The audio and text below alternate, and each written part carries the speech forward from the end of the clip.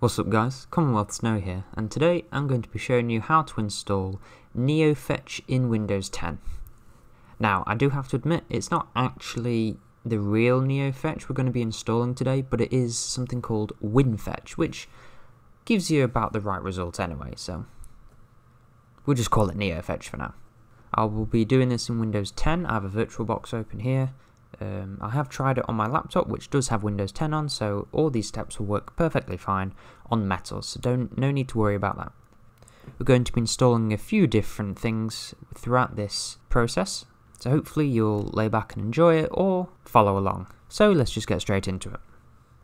The first thing you're going to want to do is you're going to want to navigate over to the Start menu, and you're going to want to type in PowerShell. Now, you can think of PowerShell as a more powerful version of command prompt with Linux terminal syntax. It's a very powerful tool in Windows, and I think it's what all the kind of sysadmins use. You're going to want to right click this and run as administrator.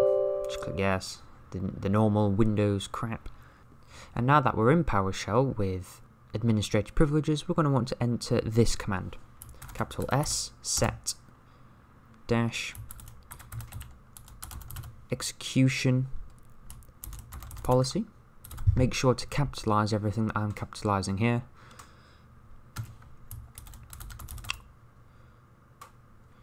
Remote signed, space dash, scope, space, current user.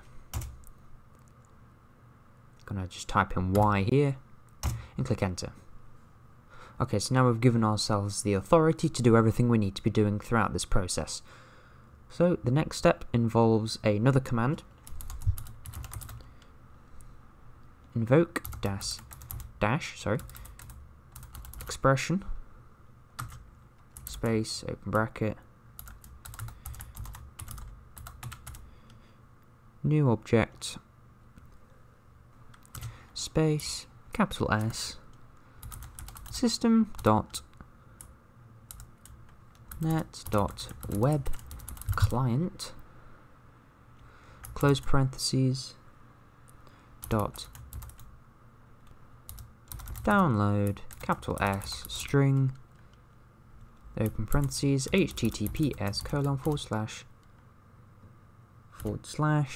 get scoop.sh, close brackets. Now, with this command, we are going to be downloading Scoop, which is a command prompt based package manager. Believe it or not, Windows can have some package managers, so that's what we're going to be downloading. And .sh is it's a shell script, so we're just going to click enter on that.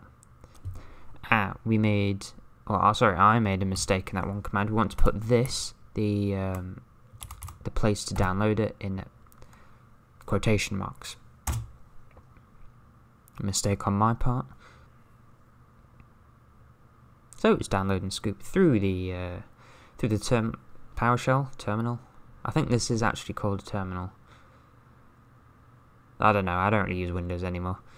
So there we go, Scoop was installed successfully. So now what we're going to be doing is we're going to enter Scoop install git. So we just want to click enter on that.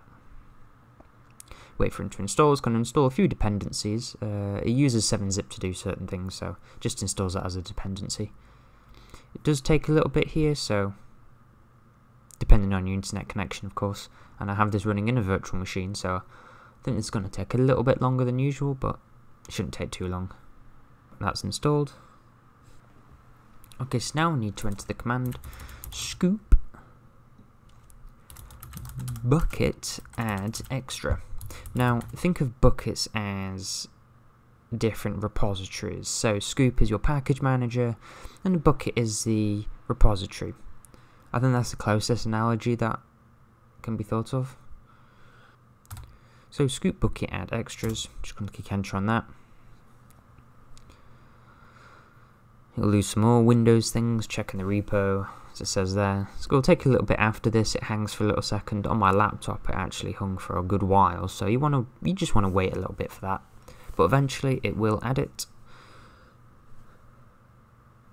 And now we're going to do the scoop install Winfetch, because now we've added our repository and we also have our package manager, so now it's just a simple one command to install Winfetch.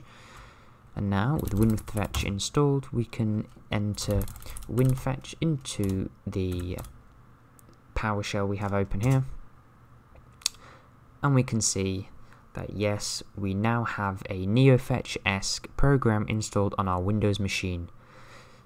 This also works in command prompt just fine.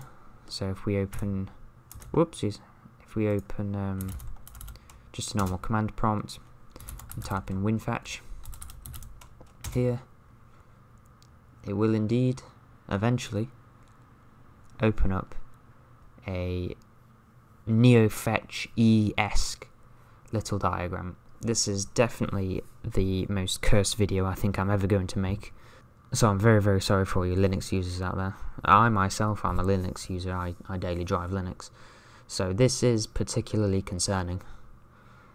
I saw a picture of this on one of the Mongolian basketball weaving forums a while ago, and I did really seriously think it was a Linux rice. I thought they'd made it to look like a Windows Winfetch Neofetch, but unfortunately no, you can actually install Neofetch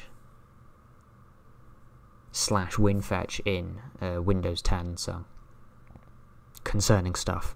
But that's about it. That's about all I wanted to show you. I just wanted to show that it was possible. I had no idea until a couple of days ago, and I don't know, it just really surprised me. So yeah, that's about it. Thank you very much for watching.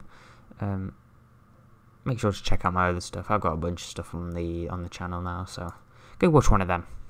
Any one of them will be better than this. So thank you very much. Have a good day, everyone, and I'll see you soon. Bye bye.